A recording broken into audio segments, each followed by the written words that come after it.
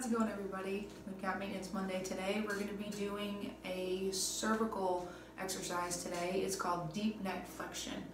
When we sit at a desk, we get fairly sucked in and all of these muscles get stretched, so we're going to teach you how to turn them on again and get better support as you're sitting at your desk. So what you're going to do is you're going to lay on your back, and from last week we're going to use the chin tuck again.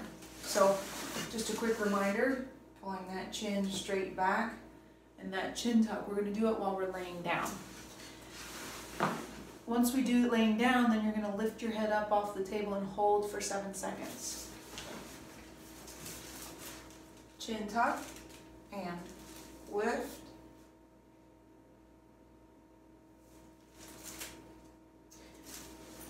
Now when you lift your head up, it's like you're looking off the end of your toes, okay? You want to make sure that you pay attention not to let your chin jut out as you put your head back down. You want to make sure you lower your chin and your forehead at the same time, back down towards the table.